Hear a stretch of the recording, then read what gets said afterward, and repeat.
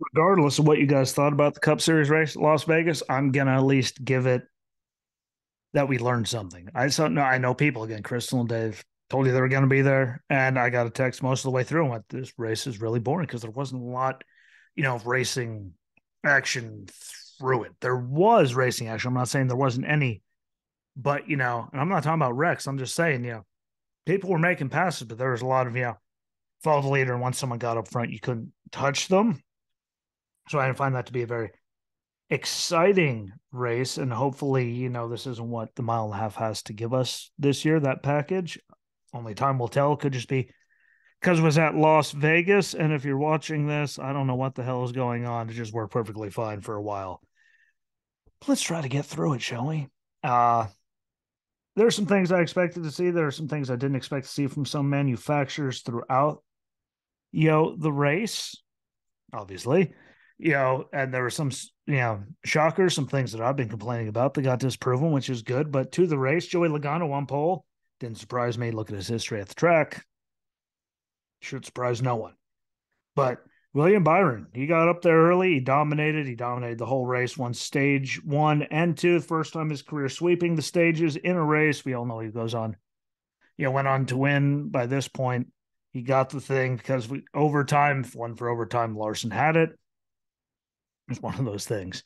It sucked. It sucks to be the leader in that situation when you have that big of a lead. You're coming and that happens. Two to go. It sucks, but good day for Hendrick. Took us till stage 3 to get a caution for anything besides stage end. And it was for Logano coming out of that 3 wide as he went across the grass. And, again, 3 wide Vegas. Someone's losing. And just happened to be Joey Logano in this situation, but he didn't look as fast. He got the pole, but they easily, they got by him easily.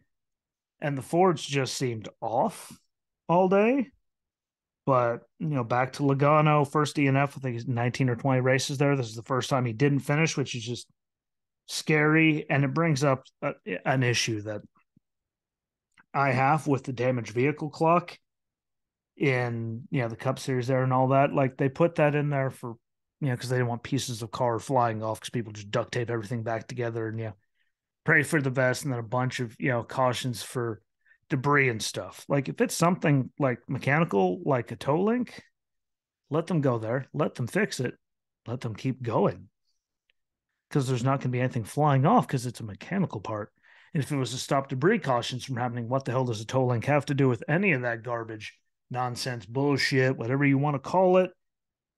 I don't like to see him go out because if he just had one more minute, they would have been able, another minute or two, go there. He's laps and laps and laps down, but it would have been done.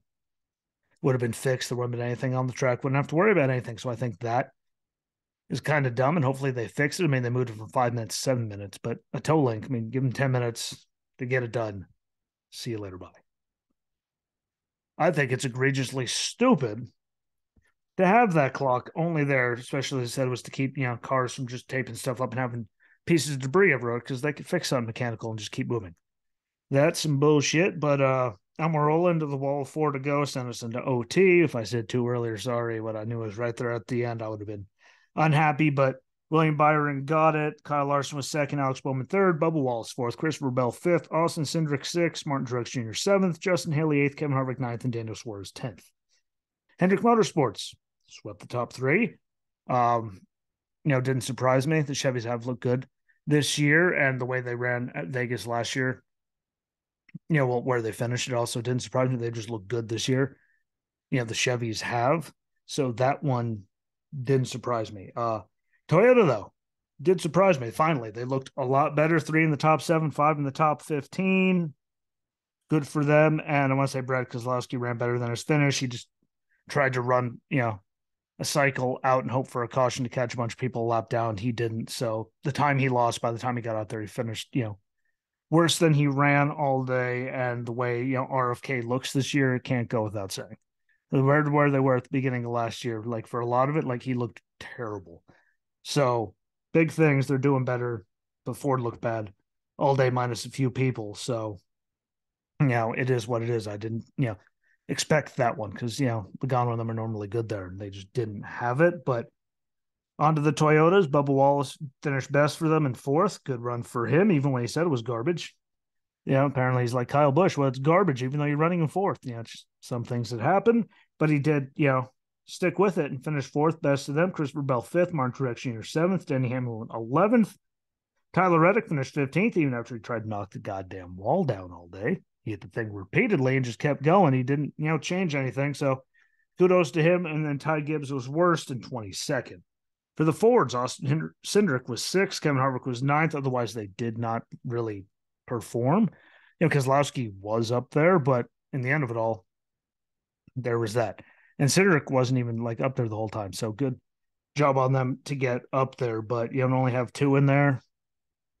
I expected more out of them this weekend. Whatever it is. But Corey LaJoie finished 20th, continued to run top 20s. Ty Dillon finished 34th. And the only person that Ty Dillon actually outran was Cody Ware because Logano, that wreck was that. And I still say every time, how the hell is his teammate finishing 20th and he's back there beating like one person 34th? He shouldn't have a ride.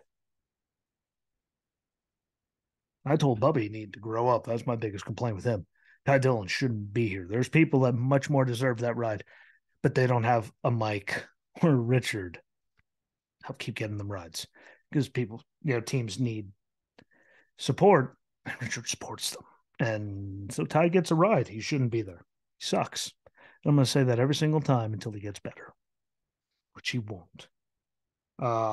Yeah, but boring race overall, regardless of the cautions. I'm not, one of the guys looking for wrecks. It was just a lot of boring racing. I mean, the restarts are good and people are close, but then there's a lot of follow the leader, which I know happens, but it happens so quick. We even saw it at the late restart, whether he got there and he was just gone. Like, that's not what people want to see. And I know people are there. Crystal and Dave and the kids were there. That wasn't, the greatest thing ever. So, there's a lot of grooves, there's a lot of stuff, but when they all get, for the most part, they're all single file. And no one wants to see that, which does not help anything. So hopefully the rest of the mile and a halves look better again. It was the first one. I just wasn't that impressed. There wasn't a lot, talk about a lot of highlights. So hopefully Phoenix is better, definitely should be. And they did some, changes to it for downforce. So hopefully that makes everything better, but a bad first showing, in my opinion, for the first mile and a half race with that package. But thank you for watching. Don't forget YouTube, Apple Podcasts, Anchor, Spotify, Good Pods, Amazon Music, iHeartRadio, Audible, YouTube, Rumble, all that. Don't forget you can support the show on Anchor because they took ads away. That would help immensely to get just something coming in to help pay for the show and get more stuff. But I appreciate you all. Share the hell out of this. And until we meet again, I'm out. Bye. Thanks.